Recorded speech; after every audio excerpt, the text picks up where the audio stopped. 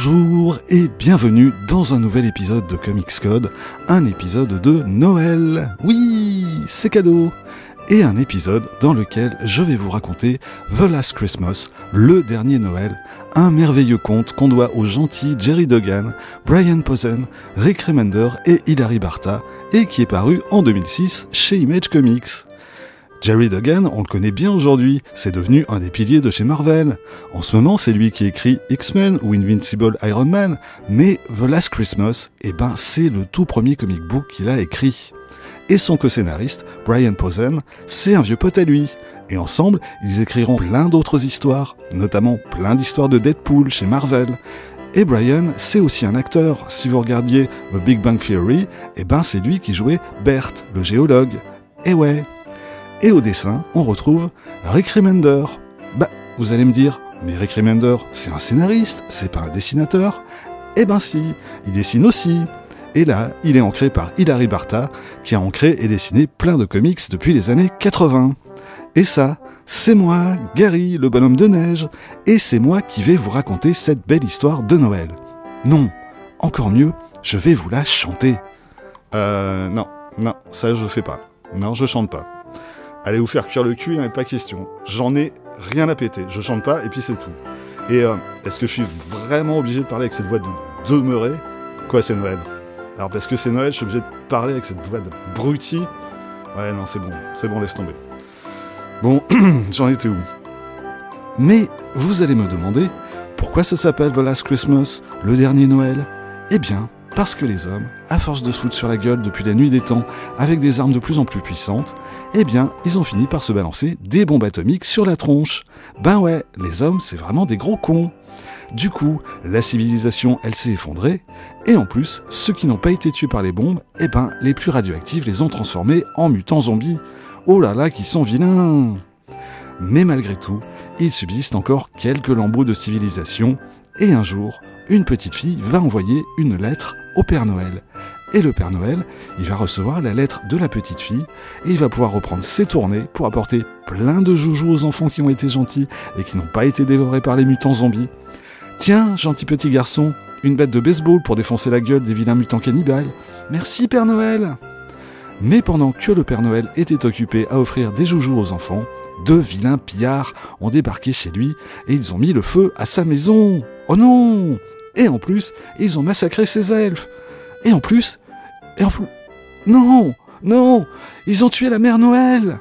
Et attention Père Noël, il y a un des méchants pillards qui n'est pas parti. Et le méchant pillard, il colle une bastos dans la tête du Père Noël. Putain, c'est glauque votre truc quand même. Putain, sans déconner. Mais alors, il est mort le Père Noël ? Non, parce que les elfes qui ont survécu à l'attaque, ils vont mettre le Père Noël dans la carcasse d'un renne mort pour qu'il puisse guérir. Sûrement qu'ils ont vu l'Empire contre-attaque. Et c'est comme ça que le Père Noël est toujours vivant. Mais il est très très triste et il ne veut plus jamais entendre prononcer le mot de Noël. Alors il va s'enfermer chez lui et il va se murger la gueule à l'alcool de contrebande. Et après, il va se suicider en se jetant du haut de son traîneau. Mais il meurt pas. Non.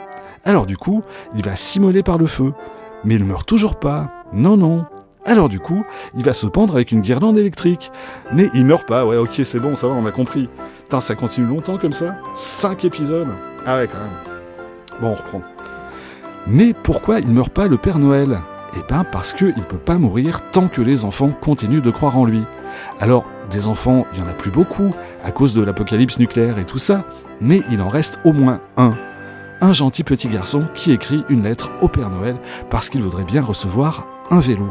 Et sa lettre, elle va arriver au Père Noël. Et les elfes, ils sont tout contents parce que le Père Noël, il va devoir se sortir les doigts du cul et se remettre au travail au lieu de se rouler dans sa gerbe comme un vieux pochetron dégueulasse.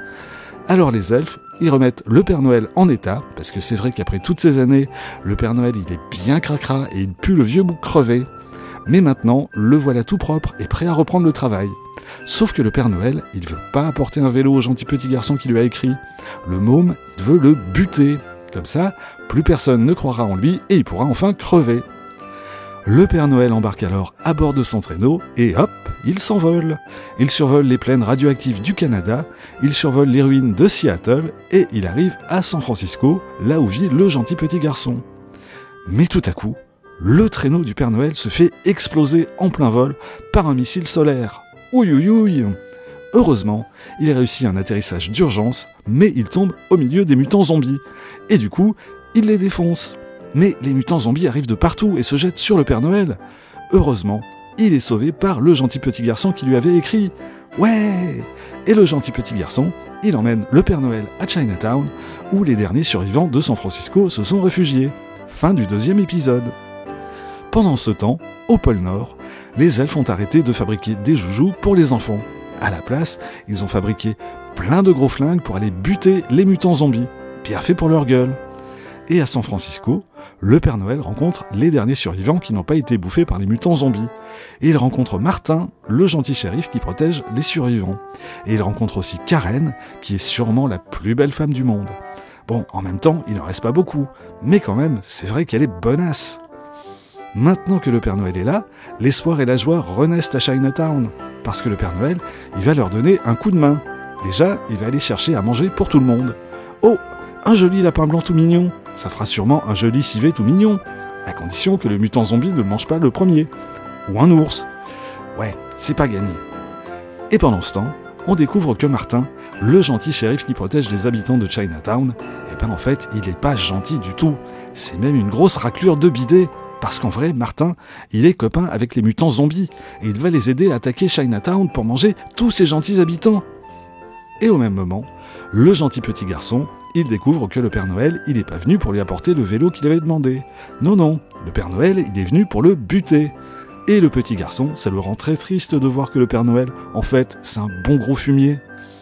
Alors bon, le Père Noël, il se sent quand même un peu merdeux et il s'excuse, mais le gentil petit garçon, il en veut pas de ses excuses et il lui dit d'aller bien se faire cuire le cul. Alors le Père Noël, tout penaud, il s'en va et il rentre chez lui. Mais alors, si le Père Noël est parti, ça veut dire que le shérif Martin va pouvoir passer à l'attaque et massacrer tous les habitants de Chinatown avec ses copains mutants zombies? Oh non! Vite! Il faut écrire une nouvelle lettre au Père Noël pour le prévenir. Mais est-ce que le Père Noël va revenir, ou bien est-ce qu'il va recommencer à se murger à l'alcool de pneus? Hein? Mais non, c'est fini les conneries. Le Père Noël, il voit bien qu'il a fait que de la merde, et maintenant, il est temps pour lui de réparer ses grosses bêtises. Et tous ses amis vont l'aider. Les petits bonshommes en pain d'épices, les elfes armés jusqu'à la gueule, et même Gerry, le bonhomme de neige, qui est prêt à défoncer la tronche des mutants zombies à coups de batte de baseball. Youpi, à l'attaque!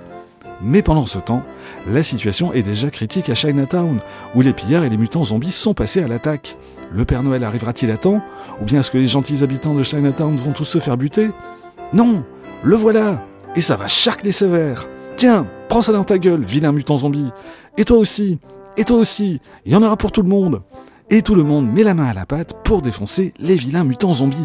Même Gerry le bonhomme de neige. Et même les petits bonshommes en pain d'épices. Allez-y, défoncez-leur bien la gueule! Mais pendant ce temps, Martin, le pas gentil shérif, il a kidnappé Karen et le gentil petit garçon, et il s'est enfui. Mais quelle crevure celui-là! Mais c'est bientôt la fin. Les elfes se sont lancés à la poursuite du vilain Martin, et ils font tout péter avec leurs boules de Noël explosives. Et bientôt, le Père Noël les rejoint lui aussi, et il massacre tous les mutants zombies qu'il croise, et il leur offre plein de balles explosives. Et après, il pique une voiture pour attraper Martin. Mais bon, le Père Noël, il conduit mieux les traîneaux que les voitures, mais il réussit quand même à couper le chemin à Martin. Et c'est là, quand il va lui faire face, que le Père Noël réalise un truc. C'est Martin qui a buté la mère Noël. Oh la petite ordure! Oh la petite crevure! Là, ça rigole plus. Et le Père Noël, il va vraiment le défoncer. Alors le Père Noël, il saute sur Martin, il le soulève à bout de bras, et il le balance du haut d'une falaise, et Martin, eh ben, il va s'empaler sur la cime d'un sapin. Et c'est bien fait pour sa gueule. Et maintenant, tout le monde fait la fête autour du sapin décoré avec le cadavre de Martin. Joyeux Noël! Tout est bien qui finit bien, le gentil petit garçon reçoit le vélo qu'il avait commandé au Père Noël, les elfes se font prendre en photo avec des mutants zombies tout nus, c'est rigolo, on se croirait à Guantanamo. Et le Père Noël peut enfin rentrer chez lui, de la joie et de l'amour plein le cœur. Youpi! C'est fini? Eh ben non, parce que, quelques mois plus tard, du côté de Las Vegas, un vilain mutant zombie tente de s'enfuir, mais il est rattrapé par, devinez qui? Le Père Noël! Ça veut dire qu'on aura une suite? Eh ben non, les aventures du Père Noël s'arrêtent là, il n'y a jamais eu de suite. Tant pis. Et joyeux Noël à toutes et à tous!